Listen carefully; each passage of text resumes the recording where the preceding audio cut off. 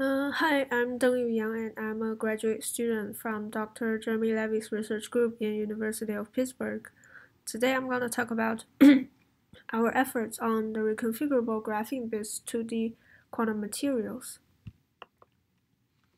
Quantum science and engineering is a big topic, and there are always great challenges and open questions to it, such as how can we achieve quantum computation, and we have examples such as superconducting qubits, and how do we do quantum simulation, and we have ion traps, ultra-cold atoms, and so on, and how to do quantum sensing, and what's the quantum metrology.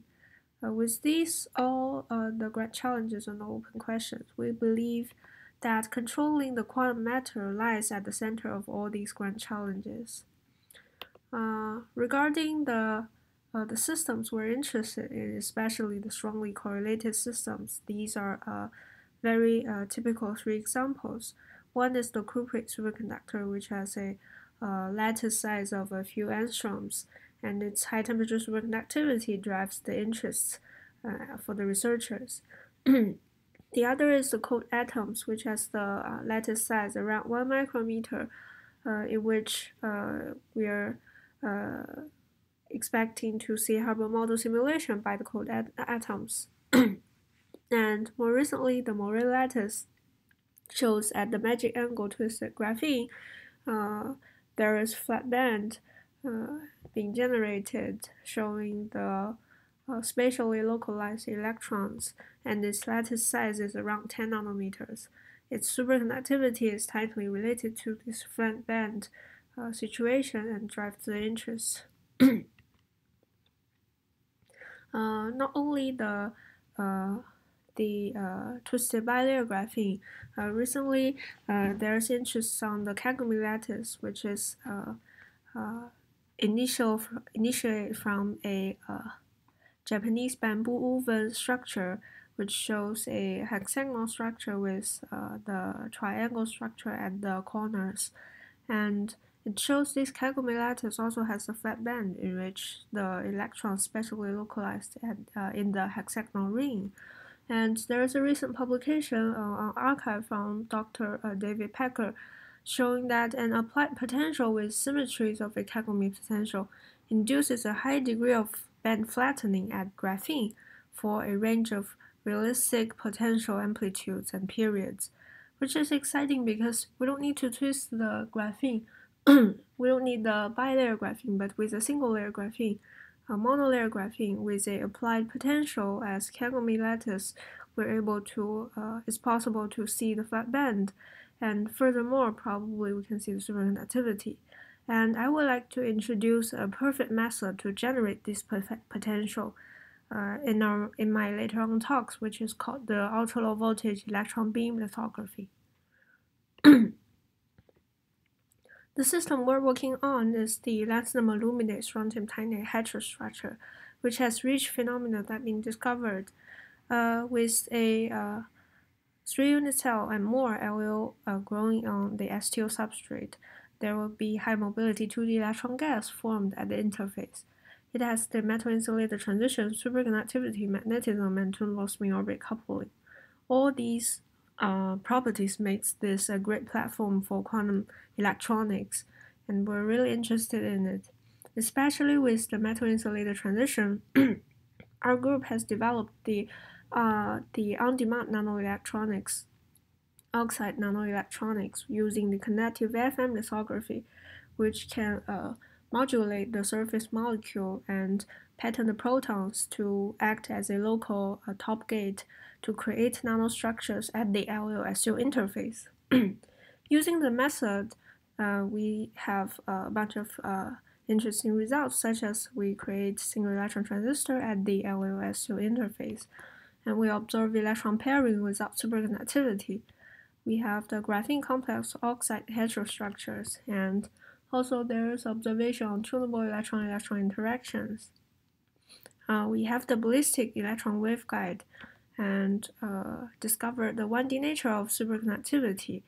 And also recently we have the Pascal liquid series, which shows an interesting electron band structure bunching in this as this Pascal series. With all these interesting results coming from the conductive AFM lithography, we're also facing its challenges and limitations, and I summarized here as the writing efficiency issues. So the writing speed is in the range of 10 nanometer per second to 1 micrometer per second. At the same time, the device itself is naturally decays in the air on a timescale of hours. So these two conditions constrain the complexity of the device we could make. At the same time, the device size is like literally limited by the AFM scanning size, which the largest one we have is 90 by 90 micrometer square. So to overcome these kind of limitations, we introduced the ultra-low voltage E-beam lithography, which will introduce the speed boost and size explosion to the nanostructure patterning at the LaLO3 interface. The writing speed can be up to 10 mm per second, which is 10,000 times the writing speed of conductive AFM lithography, and the writing scale can be as large as a wafer. We use the ultra-low voltage acceleration voltage, which is around 100 volt range, to avoid damage to the oxide structures, and it's under the vacuum condition, the SEM chamber, so the device can preserve inside the vacuum for a prolonged time. Moreover, I'll show you we're able to write through a thin layer on top of LaLO3, including the graphene and boron nitride encapsulated graphene, and which provides us possibilities to generate such potential to tune the graphene on top of LaLO3 as I introduced at the beginning. So this is to show the writability of the ULV-EBL. Basically, we have two metal electrodes contacting with the 2D electron gas at the LaLO3 interface, and I used a E-beam to expose a wire connecting these two electrodes.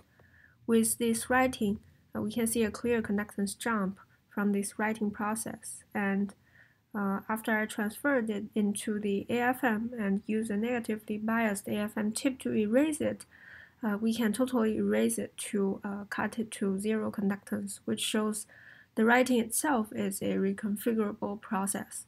We can repeat this process, write and erase the pattern at the LaLO3 interface. So then, here we transferred a CVD grown graphene on top of LaLO3 and etched it into this rectangle shape. And after that, I exposed a nanowire connecting the electrodes at both sides of this graphene piece. And we can see a clear conductance jump from this connecting writing process, which is showing that the ULV-EBL can pattern LaLO3 interface to be conducting with a graphene on top, so it right through the graphene. And we can see this is a AFM profile to see, we can see the LaLO3 terraces underneath the graphene. So this is to show the transfer quality. Moreover, not only a single layer graphene, we also tried the graphene with boron nitride on top to give a better graphene quality, and this is not the CVD graphene but the exfoliated graphene. And with graphene exfoliated and put into the stack with boron nitride, we're also able to write through it to create nanostructures underneath. With the ability to do this, we have basically two kind of devices ongoing. And the first looks like this stack. We have a boron nitride encapsulated monolayer graphene on top of LaLO3, and we put a graphite top gate, which allow us to tune the monolayer graphene also. And as I described in the theory prediction, the Kagome lattice potential will help tune the graphene band structure, and right now we're patterning this kind of Kagome lattice underneath the monolayer graphene. And another set of experiment we're doing right now is put the interdigital transducer at the potential underneath the device, and the stack here is the bilayer graphene encapsulated by the boron nitride with graphite top gate on LaLO3, and the ideal case is with differential potential two different sides of the IDT, we can have topologically protected channels, edge channels in the bilayer graphene, and we're hoping to see interesting results from it. So here is my summary. I showed that we're able to use ULV-EBL to create LOS steel nanostructures, and we can thread through the graphene stack, and not only a single layer graphene, but multi-layer van der Waals structures is also doable. So right now we're on the way to have interesting devices and potentials patterned underneath the graphene, and I hope to share you more our results, ongoing results next time. Thank you so much.